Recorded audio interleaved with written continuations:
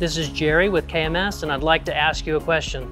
Is your air inside your home clean or dirty? I'm going to give you a few tests that you can do in your own home to see how good your indoor air quality is. Number one is a finger test. If you can leave a streak through any of your surfaces, you can tell your indoor filter is not doing its job. Second, look at your sealant diffusers. If you have dirt or debris on any of your grills, this means that air is bypassing your filter inside your furnace. Third, it's just actively checking your filter after every 30 days to see how dirty it's getting. The more dirt that it gets, the more often you might need to change or look at a different indoor air quality solution. Here's some common air quality concerns that you need to be aware of that we see here at KMS.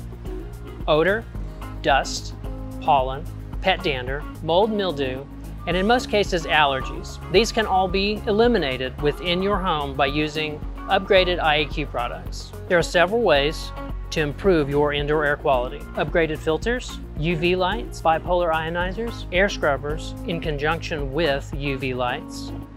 All of these things can help ensure that you have a healthy home. To find out exactly what indoor air quality products can help make your home healthier, please call us here at KMS at 918-834-7000 or visit us on the web at kmshvac.com.